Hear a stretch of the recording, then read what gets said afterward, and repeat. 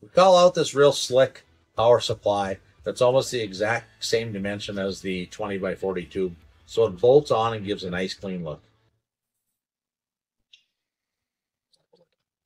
So I want everybody watching this to now go out to your garage, go out down in your basement, anywhere you have appliances, kitchen, and I want you to look and see how many of your appliances or tools for that matter are using power supplies that are wired direct, meaning there is no plug or any type of insertion device where once again we actually have a cable fully assembled that's properly insulated that plugs directly into the back of the unit.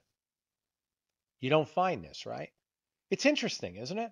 I mean, if all these corporations could save so much money just doing it this way, why don't they do it? And then I have clowns that'll come to me and say, well, you're being too technical. This is a hobbyist machine.